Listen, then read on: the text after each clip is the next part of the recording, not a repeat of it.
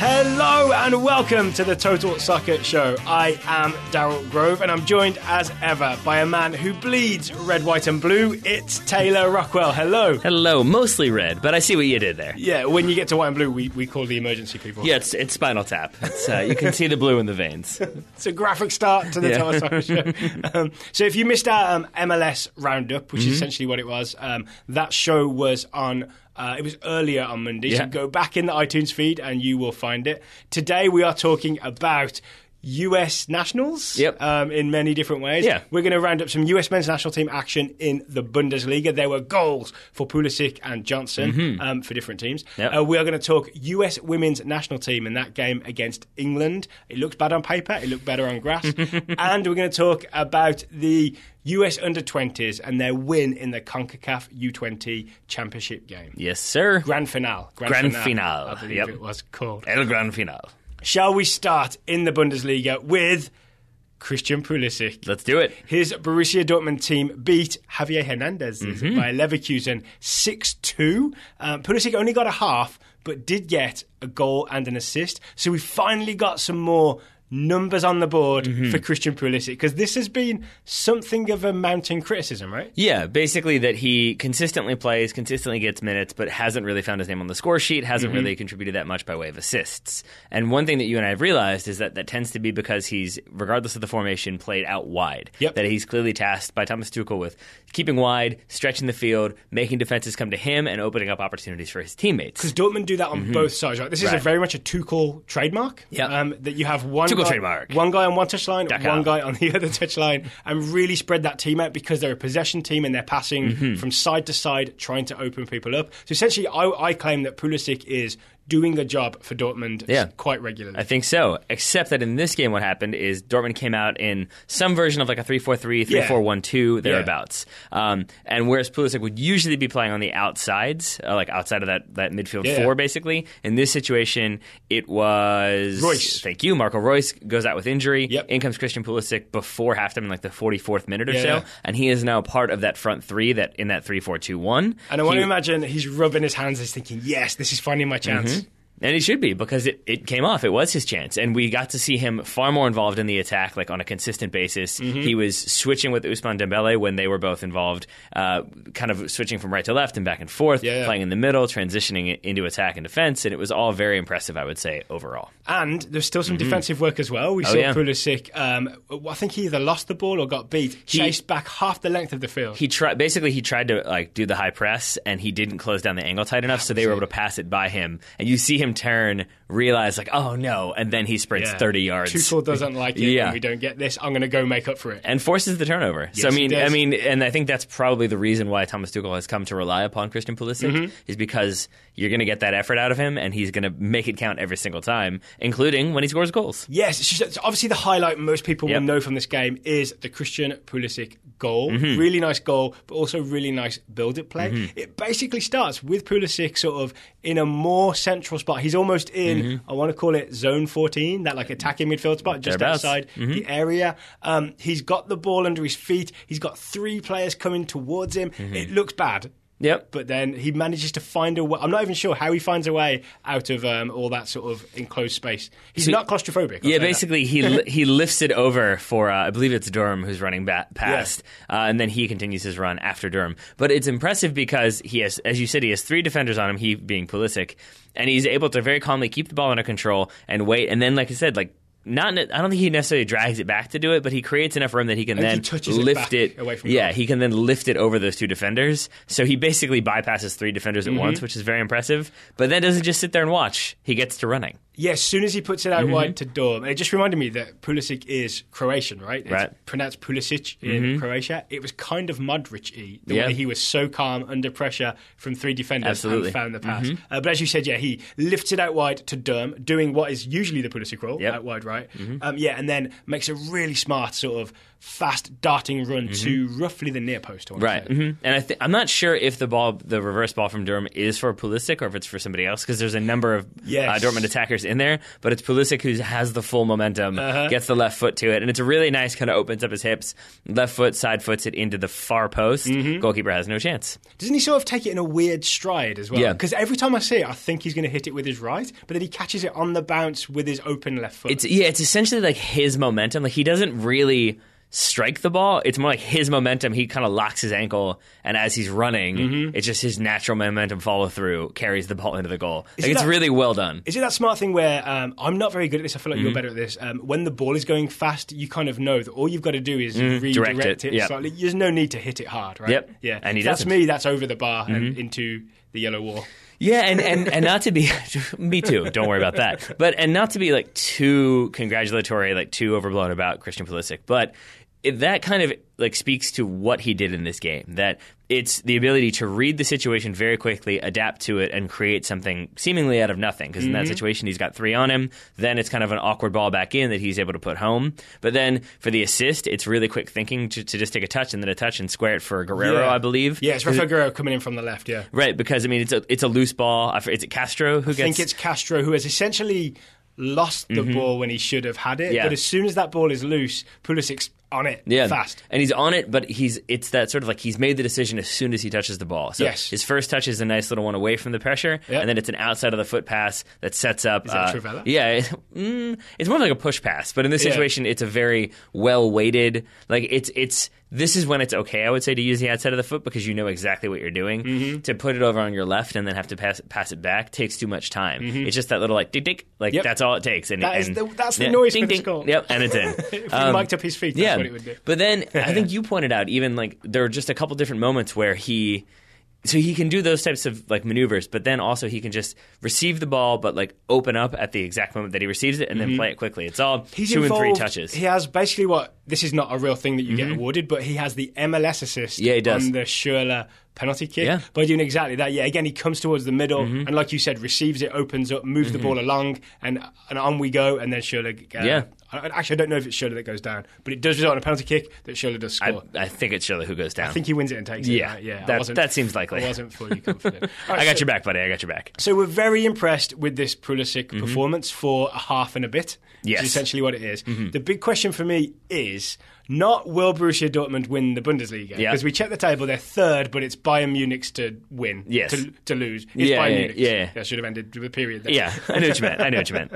But the big game is this Wednesday. It's the second leg of the Champions League round of 16 game against Benfica. You are correct. Benfica are 1-0 up from the first leg. The second leg, Borussia Dortmund are at home. Right. It doesn't get much bigger, I want to say, in Dortmund's season.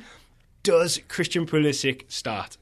I think he does. I think he does because you do have the injuries that we've already talked about. We have Mario Götze out for who knows how long. So we didn't say Royce is out for, we believe, around 4 weeks with a hamstring injury. So Pulisic was the direct replacement in this game. And Mario Götze I actually can't remember what the name of it is, but he has like some really serious illness, right? Some metabolism illness that causes his muscles to lose strength. Like that's a serious thing. He's not going to be playing soccer for the foreseeable future, I believe. So I think given the kind of lightness of numbers combined with what Pulisic did in this game, what he kind of consistently does, I wouldn't even be that surprised if he was being rested for that game and then he had to come on for this game because I think he is the kind of Champions League role player in a lot of ways. So he might not be one of those attacking 3. He might be that outside kind of winger, like defensive attacker in a 3-4-3. Maybe Durm was playing this game and Pulisic was going to play the next game. Who knows? But we'll find out this week, and I'm very excited to do so. So, unless Pulisic doesn't play or the game is a really dull affair. The plan is that we're going to watch that this week. We're going to watch Benfica, Dortmund, and see if Dortmund can turn it around and get Christian Pulisic into the quarterfinals of the Champions League. I am down for that.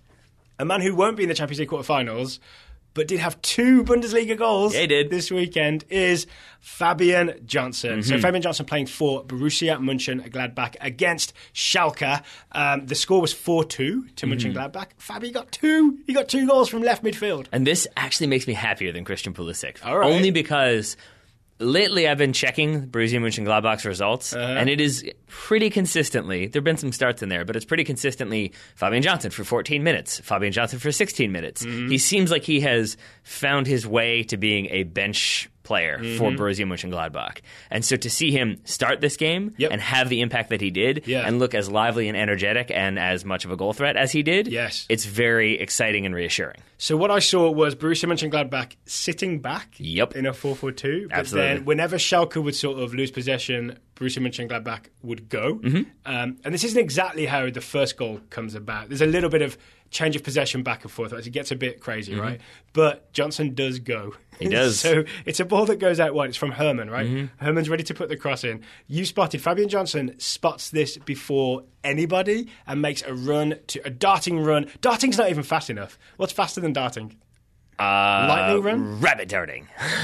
Rabbit darting. Yeah. Lightning darting. Lightning rabbit darting. Yeah. A rabbit made of lightning. And it's run to the near post. And the back three for Schalke is Badstuber, Nastasic, and Havertz. I mean, those are three names that we know. Those are three proven defenders in the Bundesliga. And to see Fabian Johnson just exploit them to the point where who's number 4? I think it was Havertz is number 4. I think he was the one. Oh, World Cup winner. You could see him turn and scream at his other defenders because he had no idea that Fabian Johnson was streaking through. And I think he says the German equivalent of "tell me" or like "let me know" or something like that. And it's not like he didn't try because I think we watched the slow motion replay as Johnson is making the darting lightning rabbit run to the near post. You see Havertz check both shoulders. He looks over both shoulders and neither time does he see Fabian Johnson. Because that's how quick Fabian Johnson was. That basically in the time that he looks like right when he should be looking left, Fabian Johnson has moved. And then when he looks left, Fabian Johnson has already gone from that space. Objects in your rearview mirror may be faster than they appear.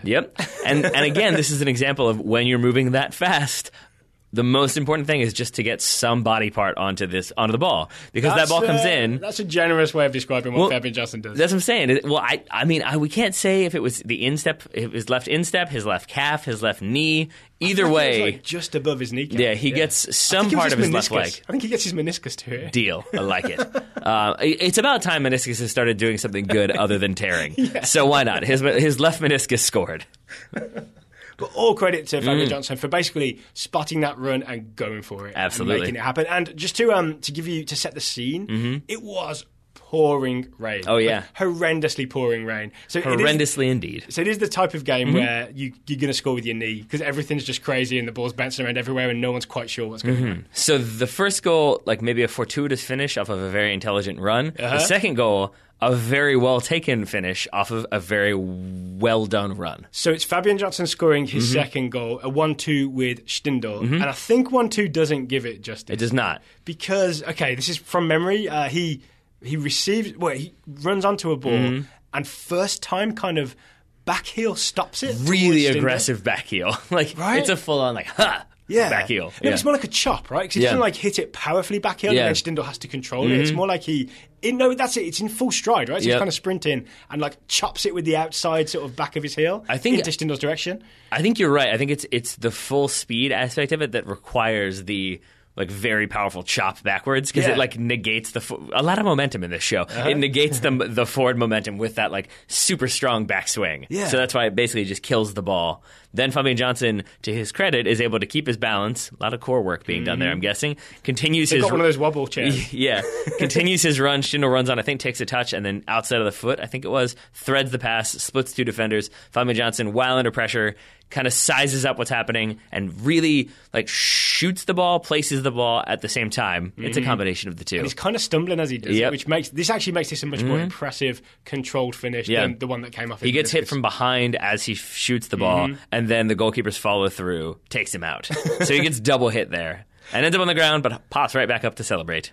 My favourite thing about it all is that how deliberate it is. It's not a fancy back heel for showiness' sake. It's definitely I know what I'm doing exactly. Chop and then go, and I'm going to be in on goal. And Schalke are going to know nothing about it. Yeah, and it's especially surprising because that type of play you see in a person who's been playing regularly and starting regularly for the entire season because he knows where his teammates are. They've done these type of things. They can kind of read each other off the ball. For a guy who's been coming in as a late game substitute and hasn't been getting as many minutes to be able to pull that off, it speaks to the confidence with which he was playing, at least in this game. All right, I don't want to get you overexcited, but based on all the excitement we just talked about, when the US plays Honduras and Panama in World Cup qualifying, Fabi on the left, Christian Pulisic on the right. I would like it. I think though, if we're going to go like way overblown hype based on very minimal like sample sizes. Let's do it. I mean, we talked about it on the MLS show. What has Darlington Nagbe been doing really well for Portland? Starting on the left, coming inside, and inviting that kind of left flank run from the left fullback. Oh, okay. I wouldn't mind a Darlington Nagbe, Fabian Johnson left side. Ooh. The two of them combining with Christian Pulisic on the right. I would also accept that. I would absolutely accept that. Yes. Oh, okay. We'll know more. Yep. That's the earliest USA Honduras preview you're going to hear, I think, on any soccer podcast in America. Probably. All right. Later on today's show, we are going to talk US women's national team, that defeat to England that had some very interesting things going on in it. And we're also going to talk about the US under-20s. The men's team won the CONCACAF championship down in Costa Rica against Honduras. This is true. But first, today's show is sponsored by Health IQ, our new sponsors, Health IQ. Health IQ wants to give financial rewards to health-conscious people. That's right. Health IQ has partnered with major life insurance companies to get lower rates for people with healthy lifestyles. They've used science and data to fight for lower rates on life insurance for the health conscious, including soccer players, runners, cyclists, weightlifters, swimmers, vegans and vegetarians, and many more. So what Health IQ want us to do is get the message out to people who play soccer to let you know that you lead a healthy lifestyle. Like playing soccer is the equivalent of running many, many miles, especially if you do it like regularly. And that this is one of the things that will qualify you for a lowered rate on life insurance. Health IQ does this where like regular life insurance companies will like find what's wrong with you and charge you more for it. Health IQ's job is to find what's right with you, take that to a life insurance company and say, hey, this person should get a lower rate. So one of the things I thought we should maybe do is think about if you were going to get life insurance for any soccer player in the world, who, using Health IQ, would get the lowest, who deserves the lowest life insurance rate? So here's the thing. I thought I had a perfect answer. Now I realize I might not have a perfect answer. Why is that then? Because my answer is Zlatan Ibrahimovic. Okay, so... He looks good at 35, I'll give him that. Well, that's a big part of it, right? Yeah. He's getting near the end of his career, though, so you don't have to worry about, like, oh, he's 22, he's built on speed, he might blow his ACL out, and then he's done forever, or worse things could happen. But he doesn't smoke, doesn't drink, doesn't go out anymore. Here are two of his quotes of his Instagram from when he's training. There's no need to get in shape because I stay in shape, and there is no free time. There is hard work and objectives. Wow. That is Zlatan Ibrahimovic. Notoriously, he was the first into training at PSG, the last to leave, usually stayed to work on his free kicks, and has a black belt in judo, so he's always challenging himself. So if he took the Health IQ sports quizzes, he could do soccer, he could do the like healthy lifestyle diet type thing. There's probably a martial arts one he could take. Yeah. Here's the problem, though, is that he's so competitive that when he retires, there is no way he's done competing. And so he is going to be like the first soccer player in space or something that he will push his limits to be like the first man to run up Mount Everest without stopping. And then I could see things going south. So maybe he wouldn't be the best, but I think in his current condition, he's worth insuring. So I scoured the globe looking for my sort of health-conscious player who deserves... That's where you've been. I was wondering. Yeah, I was fast, right? I'm like Santa Claus. And actually, this isn't my pick, because I know it doesn't count, but the first guy that came to mind was Sir Stanley Matthews. Okay. So in the 1940s and 50s, when soccer players were like kind of hard drinking in England and not very healthy, they were smoking and stuff, Stanley Matthews was teetotal, didn't drink, and vegetarian. In the 50s in England, in like a very working class men's game, right? Yep. And if you recall, Sir Stanley Matthews played in the first division until he was 52 years old. I forgot about that. Yes. Ooh, that's a good shout. So if this podcast was set 60-something years ago, Stanley Matthews would definitely be my answer. He and Zlatan could have an intensity off, I bet. Yes, they certainly I feel like they take things seriously. I feel like Stanley could cross for Zlatan as well. That would be quite the combo. I'd enjoy that. If only that could happen. All right, but who's your nominee then, since Stanley Matthews won't work? A surprise vegetarian, especially given where he comes from, Sergio Aguero.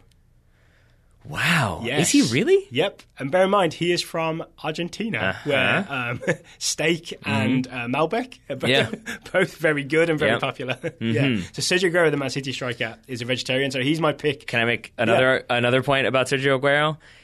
You kind of want like the cautionary scared straight tale so that you kind of keep your kid on the straight and narrow, right? That's why they have the scared straight program. And like you want maybe your player to have an influence in his life that has like made all the wrong decisions, and maybe then they won't follow through. And I believe Sergio Aguero's father-in-law is Diego Maradona. I'm certain that I feel like he would just listen to Diego's stories and then be like, I'm not doing that. So I do know from my research, Health IQ definitely want to like make this open to as many people as possible, find the good points in people's lives. I think even though Diego Maradona has definitely played a lot of soccer in his life, I don't think he would qualify, given some of his past choices. He's the anti-example. But you're right, he will scare straight Sergio Aguero, vegetarian. I'm sure he's in super-duper shape. Manchester City and Argentina striker. I love it. And if you want to see if you could qualify as well, you go to healthiq.com/TSS. The link is in the show notes. You can take the quiz and get a quote. And to underline the idea of the quizzes, these are sort of health quizzes, so you can essentially gain points by proving that you know about healthy diet, that you know about like how to play soccer, that you know how to like run. The more points you get, the more data Health IQ have on you, the lower the rate they can get you when they present your information to life insurance companies. So once again, go to healthiq.com/TSS. Again, the link in the show notes to take the quiz and get a quote. Thank you again to Health IQ for sponsoring the Total Soccer Show. So, US Women's National Team lost 1-0 to England in the second game of the She Believes Cup. And weirdly, even though they lost, I don't feel bad about it, and not just because I'm English. I was wondering about that, about how much your rooting loyalties had to play here. I am mostly just feeling the US. I think just because, again, I said this before, I just know this team. I've been on a journey with this team in a way that I haven't with the England women's team. Yeah. Okay. So... First of all, do you agree with me that even though they lost to England, the US women, it was actually sort of a good performance? And if so, let's start with the positive. Like, what did you enjoy about it? I mean, I think you can lose and play well in any game. I think the difference here is that it's the US women, reigning world champions. We expect them to win all the time. Yeah, and so there comes this idea that, if you play... The only way they could possibly lose is if they play poorly. Is if there was some disaster, right? Yeah, and I don't think that they played the best game I've ever seen them play either. I mean, you have to keep in mind that it's an experimental roster and it's an experimental formation with that 3-4-1-2. So, I mean, with that in mind, there's definitely some things that they learned that were good. There were definitely some bad points as well. And if you haven't seen this game, there's a good chance someone listening to this hasn't seen this game. I would say the US did not start with their strongest possible team. Or at least let's say they did not start with the same team that beat Germany in the 3-4-1-2 and got us all excited. I want to say there were like 7 changes in there, including Alyssa Nair not starting in goal, and then you had Harris, right? and then you basically had lots of different 2 new defenders, experimentation. Yeah, Julie Johnson back in, Ali Krieger starting at left center back, which was maybe not great. We will talk about that later. Well, let's talk about some positives then. And I think the biggest positive for me was Rose Lavelle, who I had not seen play at all until this game. She looked right at home with the U.S. Women's National Team. To me, Rose Lavelle was a name, as in she was the number 1 pick in the NWSL draft. I know she's in the Total Soccer Show Scouting Network, but that's really all I knew about her, is that she was highly rated. Right. So to actually see her on the field and see what she's all about... It was better than I could have hoped, because I normally think, okay, you've got like a promising young player, number 1 draft pick. I expected like technically sound and sensible. I didn't expect crazy skills. We got some weird skills out of Rose Lavelle. See, actually, I expect something different. I feel like a lot of times it's very young, very fast, and very dynamic attacker. Mallory Pugh-ish, right? Yeah, and it's not that she's slow, but she's very technical. She's very calm on the ball. There were many times when we would see her get the ball on the touchline, 2 English defenders coming at her, and she'd evade one and make a smart pass to keep the ball in play and just keep things moving. She could tackle. She was a tough tackler defensively. Much she could mix tougher it up. than she looked, right? Yeah. She looked like someone you could push off the ball easily, but instead she was the pusher, not the pushy. Yeah. And then she had good possession, and then even when she shifted into the middle of the field later on in the game, she looked fine there too. Yeah, I'm not sure exactly how long, but she got maybe 20 minutes in essentially the Carly Lloyd role, which is the number 10 attacking midfield role in the 3-4-1-2. Right. So I was pretty pleased with her overall, and then I really like the 3-4-1-2. I think that's a good shape and formation for the United States. Yeah. Oddly, it's a way to get a lot of the US's attacking players on the field. One of the best people in that position in this formation is Crystal Dunn, she's a forward, right? Crystal Dunn's a forward, as I understand it, but she's essentially playing. I don't want to call it right wing back because she doesn't have to do that much defending, but it's like attacking right midfield, and it seems like she is absolutely taken to that role. I think so, yeah. And up against a lot of competition, because the problem with this 3-4-1-2 is now you've just still got too many players that you want to squeeze into it. Yeah, but I think we maybe solved part of that with Rose Lavelle being there, because she seemed confident using that left foot, whereas other players maybe do not.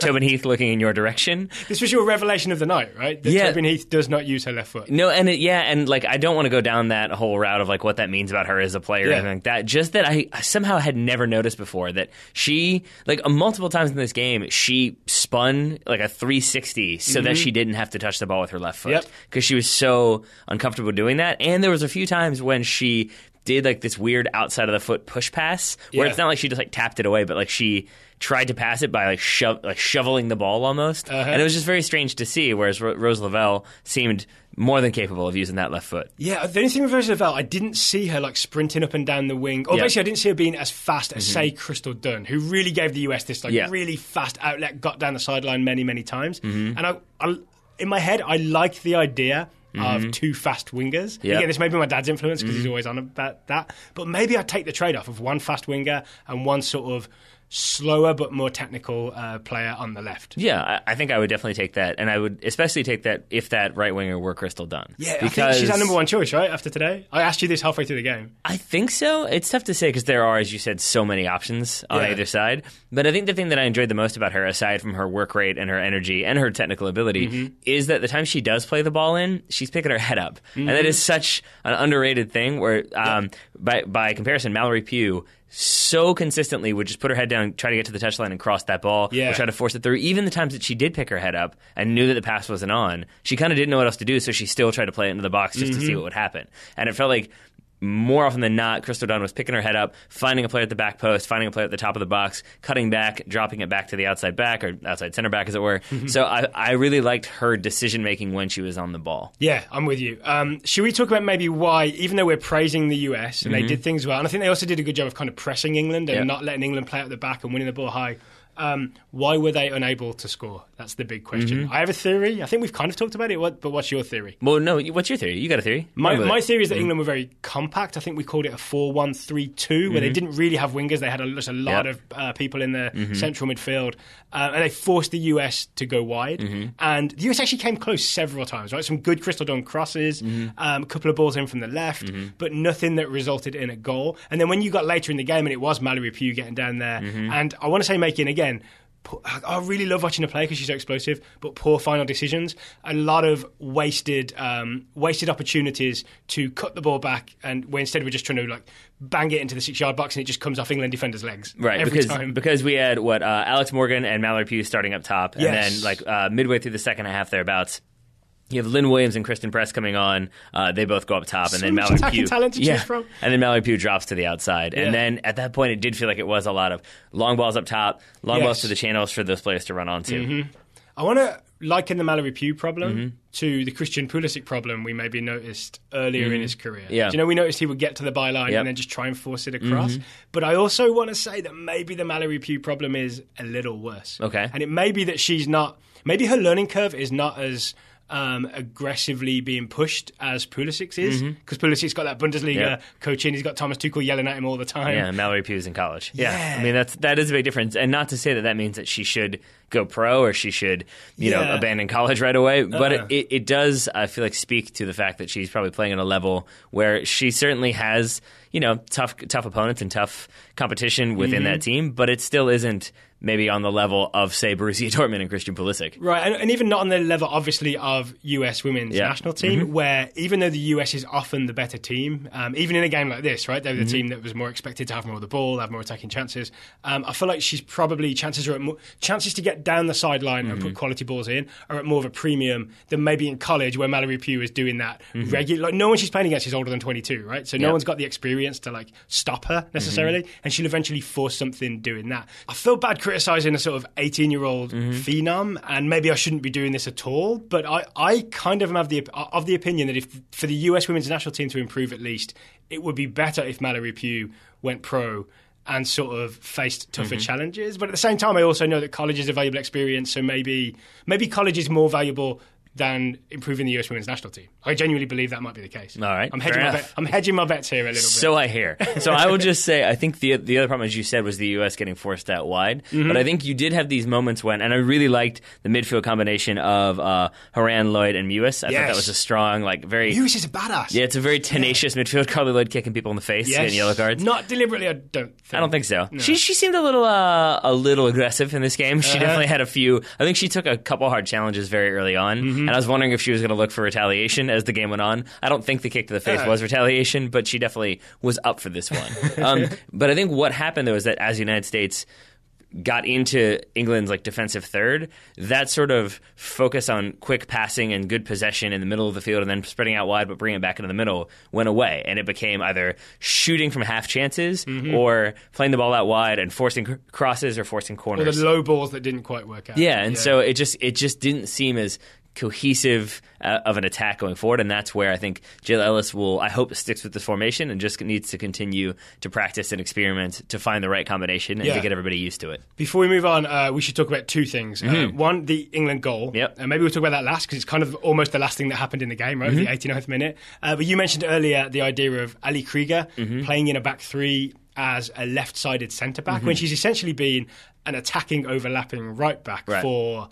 I was going to say most of her career. I'm going to say almost all her career. Yeah. And it didn't... there were pros and cons, let's put it that way. I mean, yeah. And you could see the pros and cons pretty readily in a couple different plays when she would kind of drive forward with the ball, try to complete a pass, and either get dispossessed or force it right to an English player who would take it right back down the field. And then Ali Krieger would sprint back, make a smart defensive play, step across, win the ball back, and then do the same thing. And the cycle repeats itself. Yeah, and so I think it was...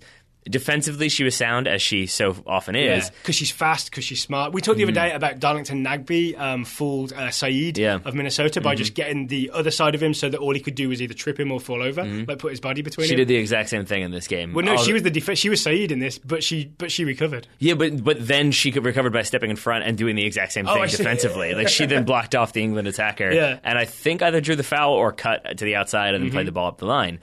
But there were also multiple opportunities when she did get the ball and looked to play it wide because she was in that left center back playing it out on the left channel, that if she were left-footed, that pass gets completed. Easy, because she was trying to use her right foot, it went out of bounds. It was as simple as that, right? Because we know Ali Krieger can complete passes, right? We know she's she's one of the consummate pros, but it's a right-footed left center back trying to play out of the back. You run into problems. Yeah. And I don't know what her pass completion was, but I'll bet good money that it was not above 75%. No, I bet it was significantly lower. And you could just see the discomfort because you can just tell that with players sometimes when they're not comfortable in the way they're moving or what they're trying to do with the ball. There's just that awkward kind of hesitation, and you would see that from Ali Krieger, and just the fact that she would.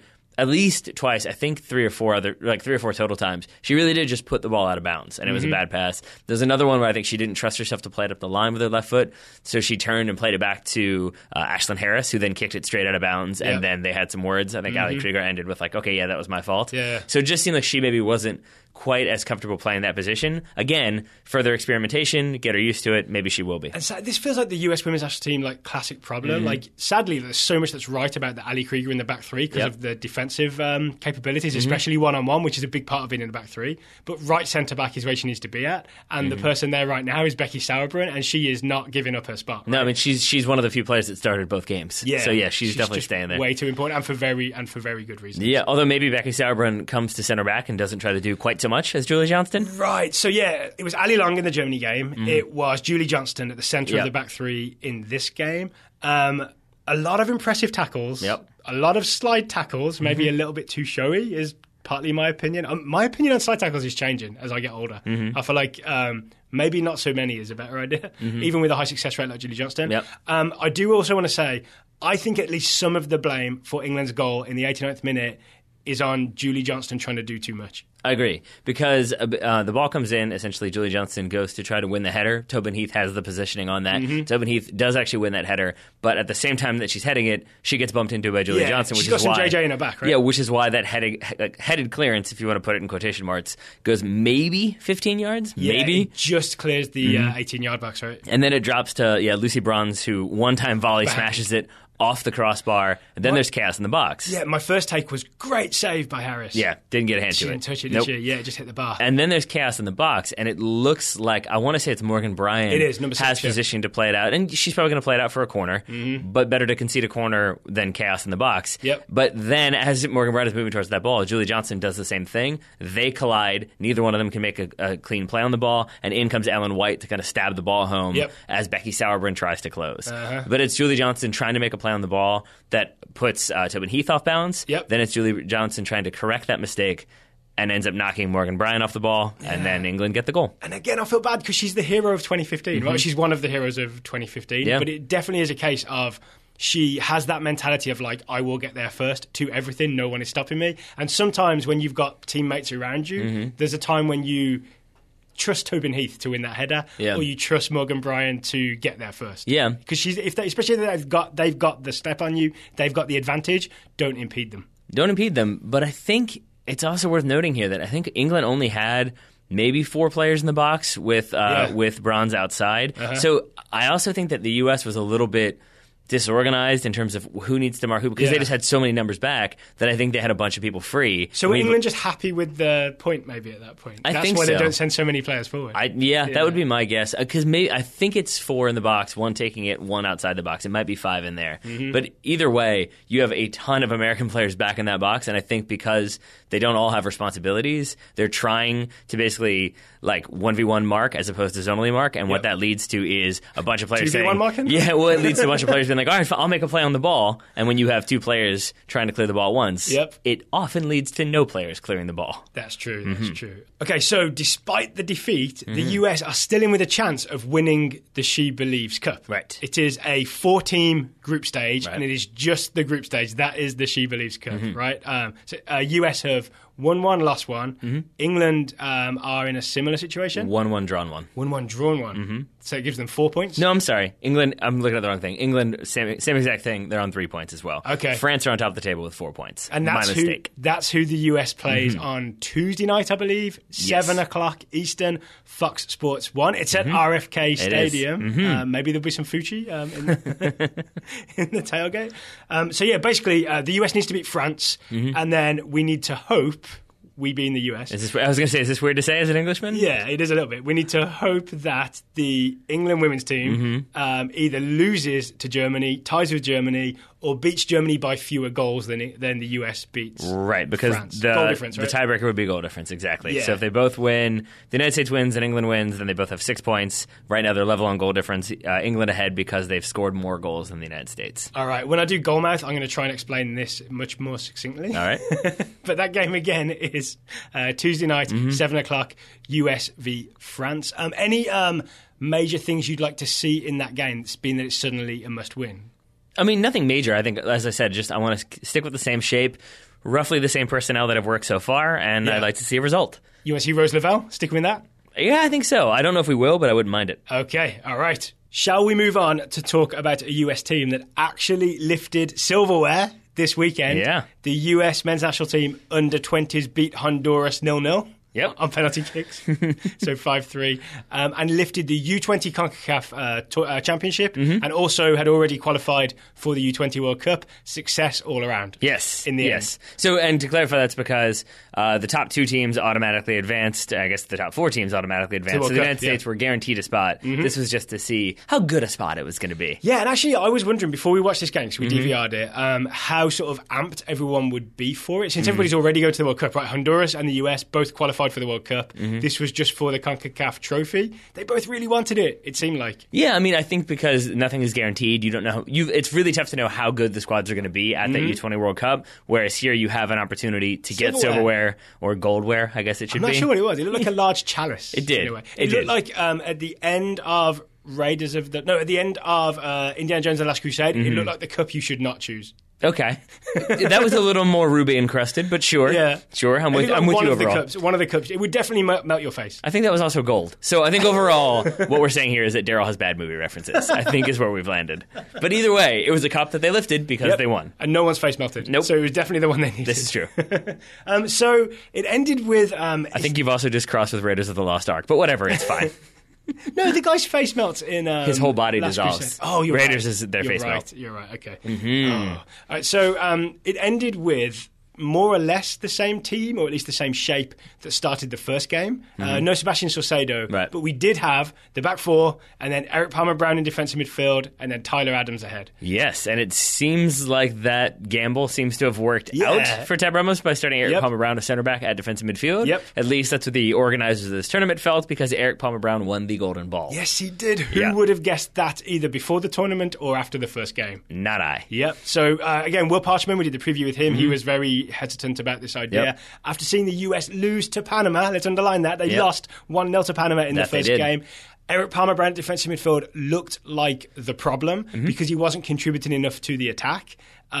Get to this game where Honduras is sitting back, right? So to have a very defensive midfielder, you would think would not work out.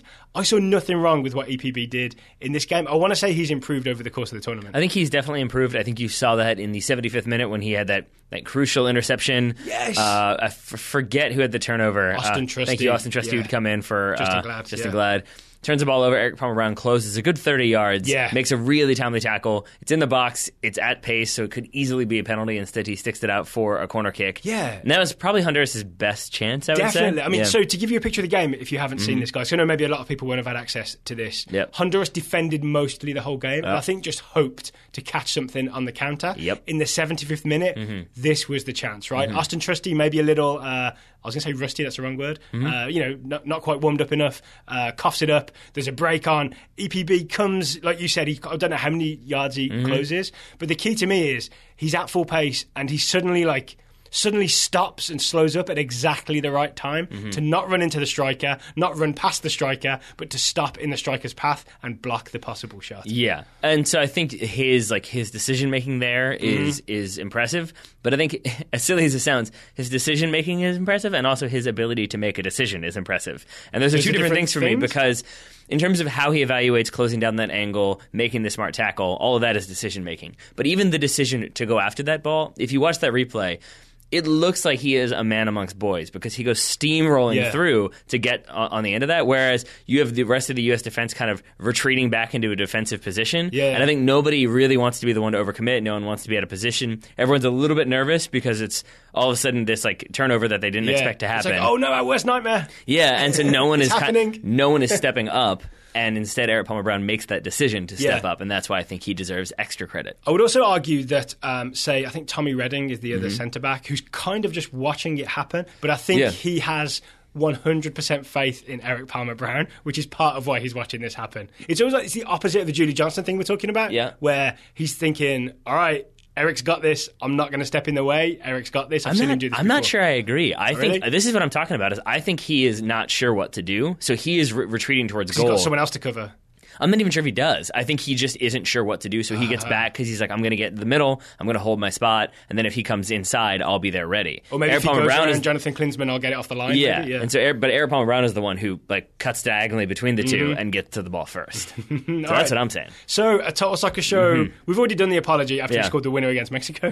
Total Soccer Show salute to Eric Palmer-Brown, who could soon be playing for Sporting KC in Major League Soccer. I don't believe he would look out of place. No, I think he would probably be at center back. And I think a big part of that is that in that first game against Panama, it was basically Eric Palmer-Brown at defensive midfield, Tyler Adams as kind of the lone attacking midfielder, and that didn't work. But I think Tab Ramos adjusted things a little bit, made it so that it wasn't just Tyler Adams running around kind of having to do everything himself. It was much more of a combination between him and Luca De La Torre. You had players coming inside. Actually, he had Eric Williamson alongside him to start, and De La Torre out on the left instead of Saucedo. And I think that's one of the things that really worked. Williamson came off quite early for Sabi, I believe. He did, and that's where I think Tab Ramos and this team get extra credit, because you had Williamson coming off in the 27th, 28th minute thereabouts, and then Justin Glad, as we said, coming off in the 47th. So you've got to burn two substitutes fairly early on in this game, and then you get one at the very end when he brings on Coy Craft for Jeremy Abobisi, I think is what we're going with.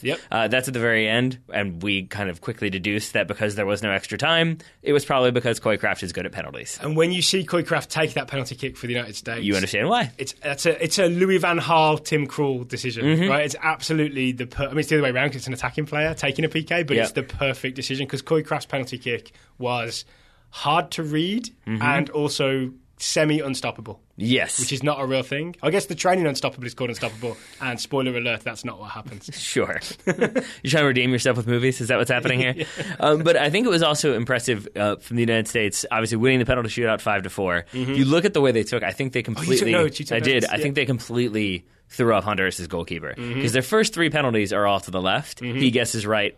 Well, he guesses incorrectly to the right side every single time. Yep. So then Brooks Lennon, the first it's one, to right? his Bang left, it. the penalties are going to his right. So he dives to his left, right, every single time. Then the time he figures it out and dives to his left, that's when Luca De La Torre puts it to his right. So I think he it's left. So it's the shooter's left 3 times, then the shooter's right, then the shooter's left again for the final one from Denny Acosta. Yep. And the keeper dives wrong every single time. There's a close-up of his face after, I think, the De La Torre one where he's just like, oh. Yeah, and I think that was a little confusing. So the key point I'll say is that basically he never dove the right way. It was never like he got a hand to it, he came close. Yep. He was thrown off completely, I think. I think the United States could have taken 3 or 4 more and been just fine. And at a more basic level, I think every US player that stepped up looked very, very, very confident. Yeah, even Danilo Costa, there was a shot of him like when it became clear 5th penalty taker, he was going to have to step up. He looked a little apprehensive, but when he actually did get to the line, he was all in for scoring the winning PK. And then I think the other interesting component of this penalty shootout is the fact that Honduras went to the shooter's right, Jonathan Klinsmann's left every single time. So by the 4th take, when they do miss, Jonathan Klinsmann has figured it out and he guesses correctly. So it seemed like maybe Honduras had been told, aim to that side, it will be okay, or they all just made that decision. But in contrast to what the United States were doing, I think Honduras kind of stuck with the pattern, and Jonathan Klinsmann was able to figure it out. Even though he doesn't get a hand to it, even though he doesn't get the save, I feel like him guessing right and being a big guy maybe throws them off a little bit. And if you haven't seen it, it is number 10, Rembrandt Flores. Yeah, That's a very hard name to forget. Yep. Skies it, right? Skies it up and over and maybe a little bit wide as well. Does Klinsmann going that way have anything to do with it? Because Klinsmann does lean the right way before Flores strikes it, but I don't know how much credit to give him. I don't know, because, I mean, they do cut away, so maybe he did stuff in between the cut and when the camera came back. But yeah, we did freeze frame it just to see if there was any sort of like guessing or pointing one way or something just to throw him off. But instead, I think he had just made his decision. He wasn't messing around, but maybe he did mess around to the extent that the referee was a little bit confused. Yeah, so right, Honduras missed one. Yep. Then Acosta steps up and takes the 5th penalty, which seals it for the US. Right, because the United States went first, so that's 5 penalties made to Honduras' 3 at that point. Honduras have 1 more to take, but even if they score it, it's only 4. Yep. The referee, as the US is celebrating, Tab Ramos is already in pictures. Yeah. He's a lot faster than he looks. Yep. The referee saying, no, they've still got 1 more to take. Yeah. And I think the credit goes to Acosta saying, no, that's 5, and also Brooks Lennon screaming, that's 5. Acosta just kind of I think knowing he's right, but not needing to make a big deal, I was like, no, that was 5, of at that volume. And then, you can hear Brooks Lennon on the mic from 40 yards away screaming, that's 5. And we thought maybe the ref was going to book someone, but I think what he's actually doing was just looking at his card where he'd written down who scored and who missed. Yep. And he did some quick mental arithmetic. Yep. I say quick, it's probably 30 seconds too late. And declares the US the CONCACAF under-20 champions. Man, so 2017 is the year of, confusing conclusions for awards then? It's not quite as bad as the Oscars, but similarly a moment where everybody was like, we won. Did we win? We did win. Yay. Okay, now we can celebrate again. Is that what contributed to what felt like over-exuberant celebrations, or is that just because I'm looking at teenagers? I think it's because you're looking at teenagers. Yeah. Who I think probably, especially after that first game, where they probably got yelled at a little bit. They were probably not feeling very confident. There were some very negative podcasts from Richmond, Virginia. Yeah. Well, rightfully so. It was a bad game. That Panama game was a bad game. It was talked about as one of the worst US youth performances of all time. Yeah, and so to come from that to winning this tournament and then obviously qualifying for the U20 World Cup later this year, it's a very exciting turnaround. I think justified celebrations. All right. We also had 2 Total Soccer Show Scouting Network players in this game. So if you don't mind, we want to skip ahead to give you the scouting reports on the 2 guys who were involved. Would you like to go first? Sure. First one comes from Lucas Muller, scouting Danny Acosta, the 19-year-old American defender for RSL. The US U20s won the CONCACAF U20 championship after a shootout against Honduras. I knew that. And Danny scored the winning penalty. I knew that also. Did you?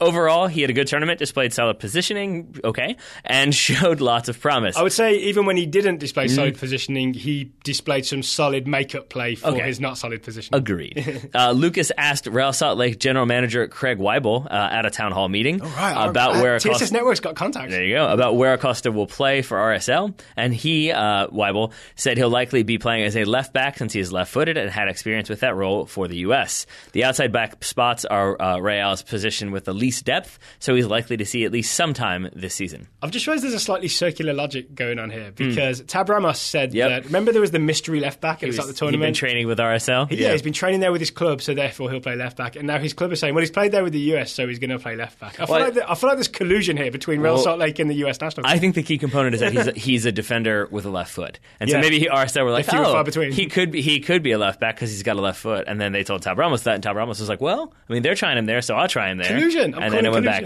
I will say I'm more up on the idea of Danny Acosta as a left back after seeing the entire tournament as opposed to just seeing the Panama game. What is the collusion that they're going for here then? What are they colluding to establish? Tab Ramos and Real Salt Lake, between them, decided that Danny Acosta was going to be a left back, okay, but neither of them wanted to go first. Okay. So Tab Ramos said Real Salt Lake are doing it, and then Real Salt Lake say the USMNT U20s are doing it, and then all of a sudden Danny Acosta finds himself just going to go ahead and write this down. 20-year career at left back. He's the new Maldini. For the next time you accuse me of believing in weird conspiracies, I'm just going to point this one out to you. Other report, Mr. Grove? Comes from Jim Broshaw, who was scouting Jonathan Klinsmann, the goalkeeper. Jim says he didn't watch much of the USMNT, but he did see that Klinsmann was named the top keeper at the CONCACAF U20 Championship. He kept 2 clean sheets and allowed only 3 goals in the 5 matches he played. Interesting. I guess I don't know who else could be the top keeper, but I don't remember Klinsmann having any standout game. I do remember that kind of soft goal against Panama.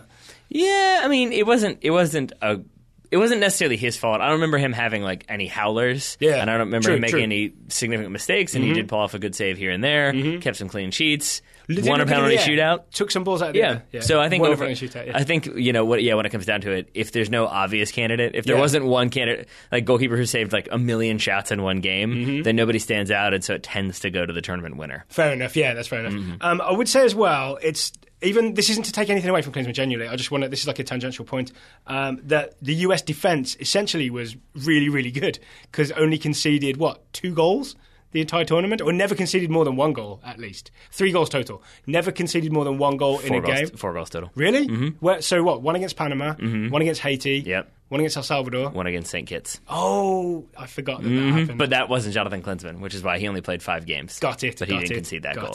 All right. So never conceded more than 1 goal in a youth tournament. Yeah. Pretty impressive. I know I'm changing my numbers here, but it's still an impressive point. And I'll put that down to the way that Tab Ramos has the team playing, which is kind of, again, the Eric Palmer Brown in front of the back 4 does work defensively. Yep. And it seems like the US learned to, or got better at, moving the ball quickly when in possession, as they did against Honduras, and being kind of rapid on the counter, right? Which was the kind of the plan to begin with. Yeah. So well done to the US U20s. Yes. And it's a team that I will say I look forward to seeing in this coming World Cup. Oh, yeah. So, of course, part of this is they qualify for the World Cup. That is, late May? I believe May 20th to June 11th in Korea. It's going to be in South Korea. Right. The draw for the tournament is, I read this earlier, I believe March 15th. We'll find out who the US is playing at the U20 World Cup March 15th. Excited to see this team again? Yeah, absolutely. Yeah? Is that just because you're familiar with them or because of anything in particular that this team does? I think I'm excited because by our calculations, it seems like a lot of these guys have chances to get considerable minutes in Major League Soccer this season or with their teams this season. And so I think you're going to see them develop more. In the case of RSL, you have 4 of these players playing at one club, so it seems like maybe you could establish even better relationships there, and maybe that will help you in the long term. I'm not sure how much Sebastian Saucedo will play this year, but I'd say whoever is currently occupying Justin Glad's position, Brooks Lennon's position, and Danny Acosta's left-back position, they should be working extra hard in training. They should show up early this week for practice. As far as I understand, he was in with a shout of starting, but then I forget who the other option was, but he did not go to the U20 World Cup, so I think he is more likely to get the starting spot right away, but Saucedo could still get some minutes here and there. Okay, so keep an eye on those guys this season and again in May. We have more Total Soccer Show Scouting Network reports, Taylor, to share with our listeners. Would you like to go first? We have 1, 2, 3, 4, 5 reports to go. I will go first. First one comes from Carl Getz, scouting Zach Clough, the 21-year-old striker for Nottingham Forest, English striker for Nottingham Forest. Oh, yeah.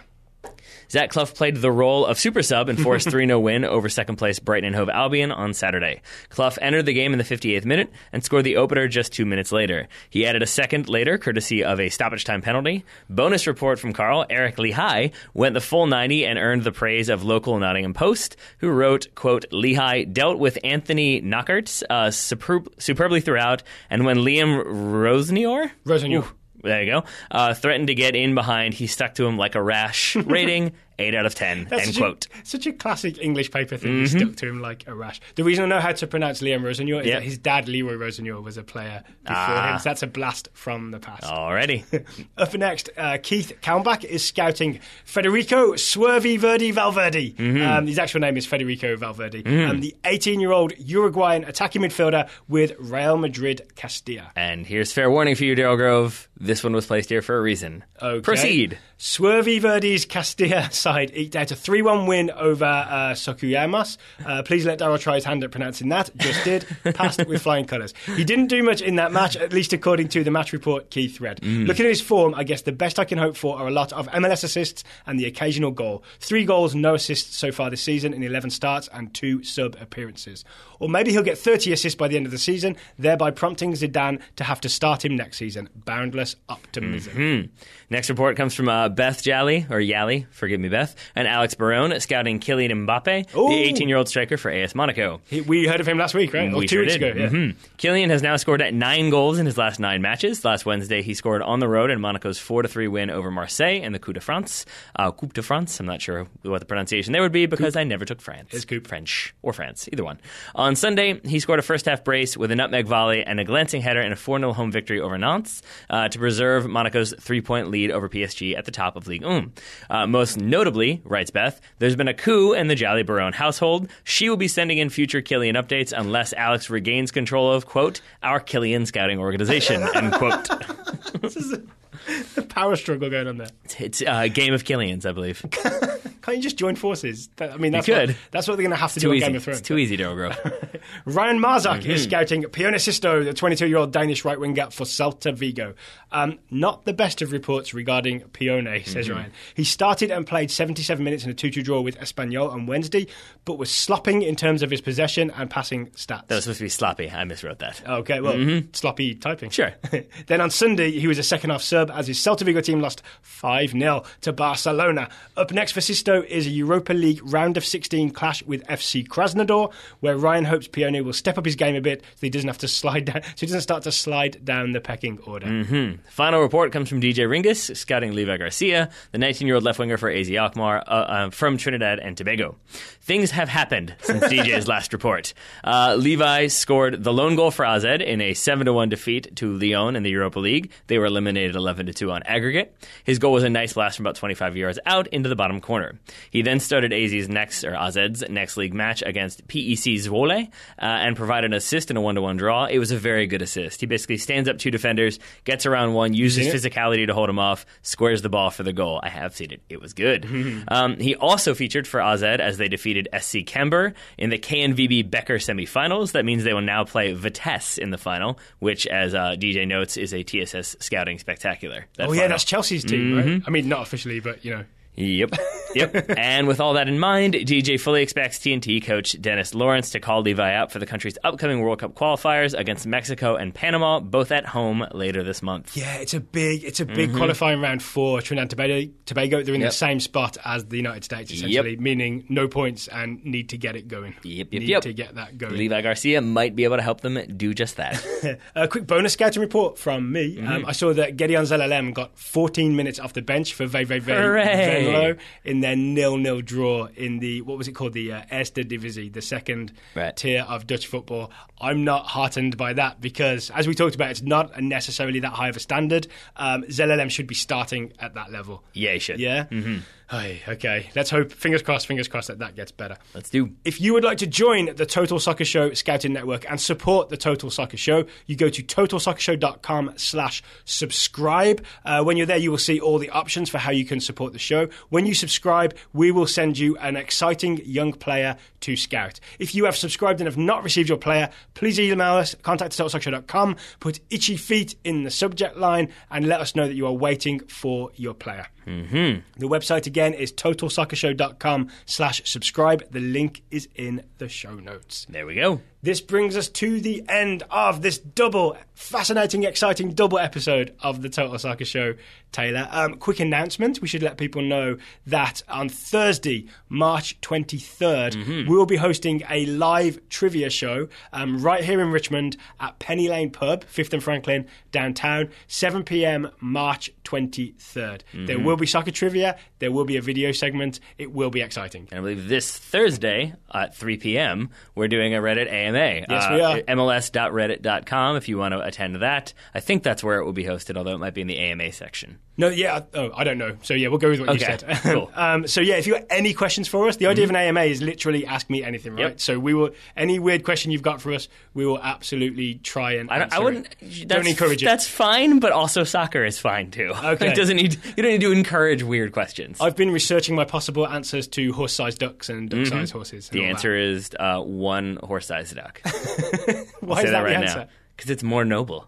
Like it's fairer. Yeah, you're fighting like one giant creature. I'm going to steal There's your a whole answer bunch of tiny creatures. That's no good. Okay, Taylor Rockwell, thank you for taking the time to talk to me and for finally settling that question. Yes, sir. Thank you, buddy. Listeners, thank you for listening. We will be back on Wednesday with a new Total Soccer show.